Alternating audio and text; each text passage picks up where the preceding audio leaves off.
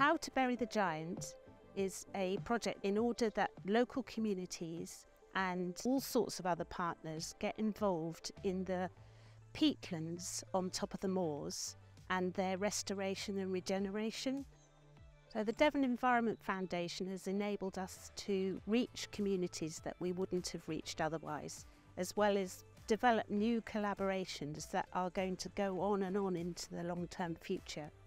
We are putting on events, going into schools, encouraging young people and older people to look closely at the mosses and the sphagnum in particular.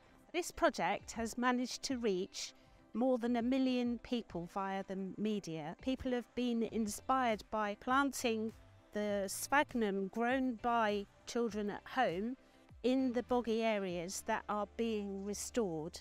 That impact, I think, is really important for that general awareness of the need to restore and regenerate nature, as well as the potential of the small action making a bigger difference.